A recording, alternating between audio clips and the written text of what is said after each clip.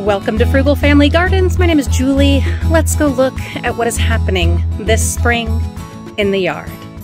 Look at this. Oh, they're beautiful. You gotta love volunteers. Well, good ones, not weeds and stuff. You want to see what I found? Oh, good.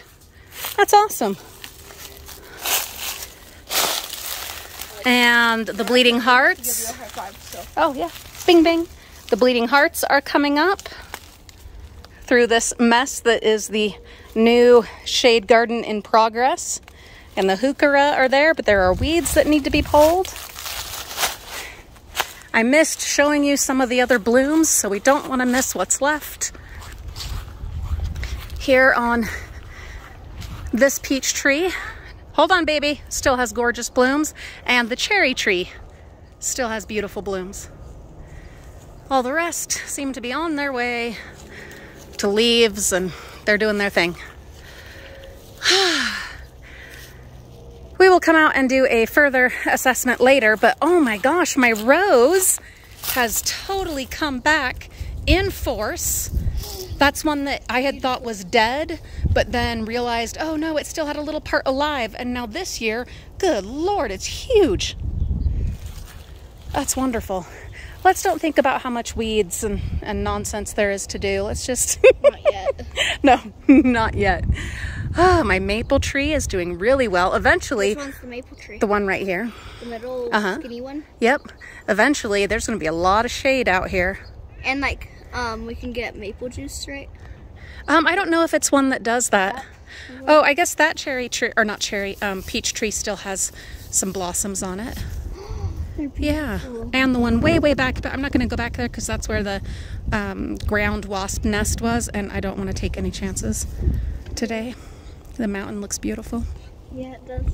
But we also have... surrounded by mountains. It is. We have so much of these nasty weeds and stuff to pull. Let's not... Remember, not thinking. Yeah, that's right. Mimi's right. We're not thinking about that right now. So much to do, but also so much to just appreciate and enjoy. Football. We could play football. Yeah, we could. And look what is happening out here. Yes, there are dandelions. I'm willing to leave just a few for the bees. But, oh my goodness, look at these. The colors. Spring. And I have been so busy that I have not gotten out here to see these. It's just, we've all of a sudden had a few really sunny days, which aren't going to last. It's going to cool right back down here soon. But because of those sunny days, all of this is just jumping out and doing what it's doing. This started out as just one bulb, so one tulip some years ago. And now look at that. Isn't that wonderful? The hyacinths, they're finishing up their thing. I have got to get the framework out here. I have it for that, but I need to get the framework out for the hollyhocks there and the peonies here so that they won't be falling over. Got all kinds of beautiful things happening over here. Look at this. Oh my goodness. I only have white daffodils anymore. I used to have yellows and oranges, but for some reason those are all gone. And now I just have the white ones. I'm going to take some of them and move them out to the white memorial garden out in the Wonderland.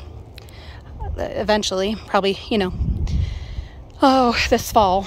I'll need to mark where they are and then pull some of those to go out there. And then probably add back in some yellows and whites. Or, no, sorry, yellows and oranges for next year.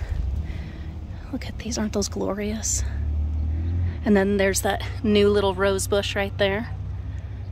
That's one we planted last fall. Lots of weeds to take care of. We'll get to it. We'll get to it. Oh, is that a June bug already? What's that doing here? Little monster.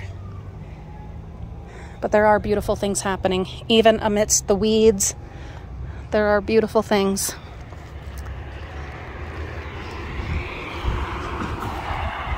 And all this gorgeous candy tuft. Oh, I love it. I do. I just love it. Feels so good having everything just coming back to life and blooming.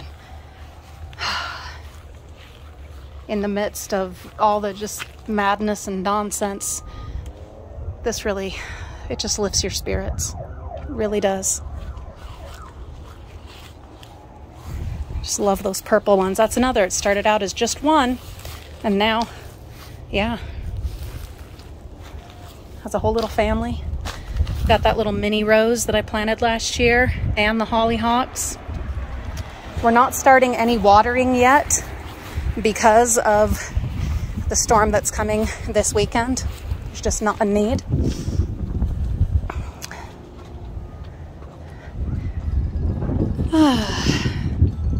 We'll have to get some other stuff going on in here. The perennial ones, they'll start doing their thing, but we do have places to kind of fill in.